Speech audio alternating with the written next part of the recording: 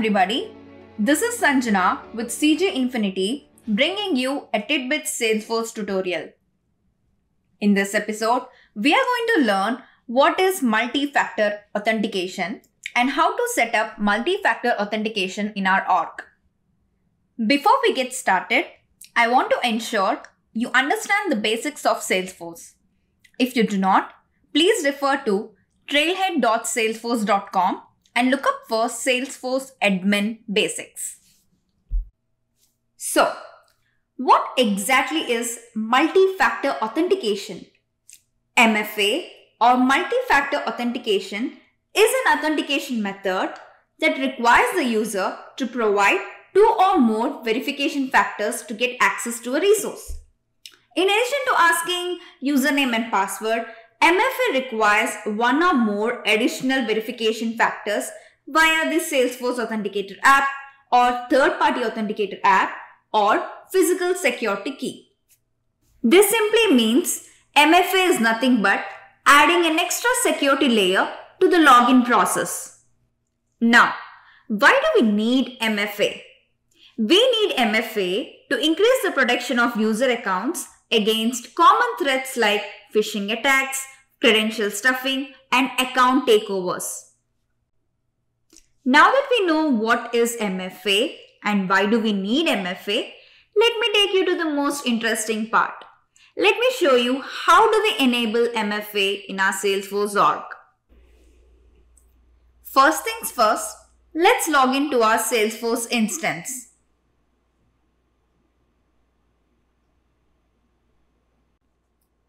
Once logged in, navigate to Setup, and on the left hand side, you'll see Quick Find search box.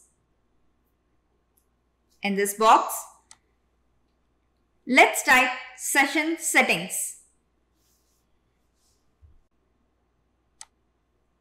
Now, under Session Settings, make sure that multi-factor authentication is under High Assurance. Let's save it. Now, let's create a permission set.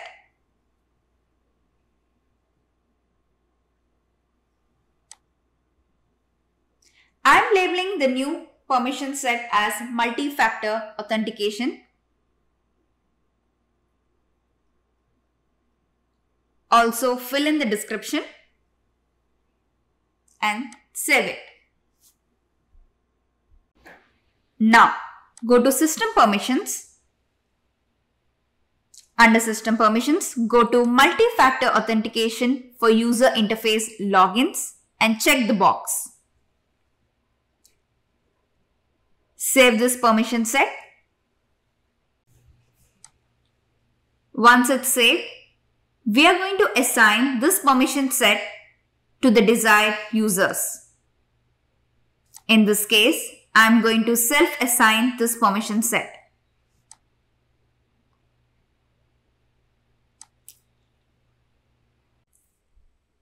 Let's now log out and re-log in and test.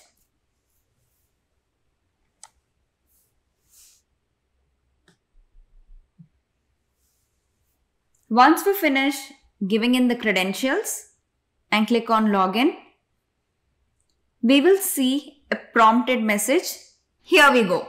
As you can see, I've been prompted with the instructions to follow and I've been asked to download the Salesforce Authenticator app in my mobile phone. This means MFA has been implemented. Now, I'm going to show you how do we download the app and how are we going to connect both the systems. Let us see the mobile view.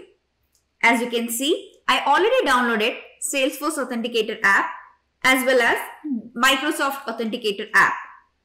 You may use any of these two. I'm going to show you the Salesforce Authenticator app as an example. As you can see, there is a two-word phrase. I'm going to type in the same two-word phrase on my system and click on Connect. I've been prompted to check my mobile phone. This is my mobile view You can see that I have been successfully added in my mobile, and on my laptop view, you can see that the welcome screen has been loaded. Let me log out. We completed connecting both the systems for the first time. Let's log in again and see what happens every time I try to log in to Salesforce.org. I'm giving in my credentials.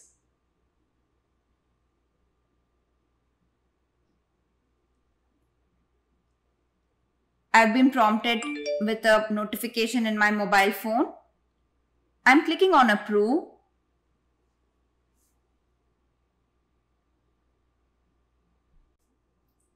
As soon as I hit on approve, you can see that in my system, the Salesforce homepage has been loaded. This means that MFA has been enabled in our Salesforce.org and it is assigned only to me. Now to have more users access MFA, we need to go back to the permission sets and go to manage assignments and add more users to it. Let's say we want to add all the users to MFA. Instead of adding one by one, I have a quick solution. You can go to quick find and type identity verification and scroll down and you will find require multi-factor authentication for all direct UI logins in your Salesforce.org. Check this, scroll down and save it.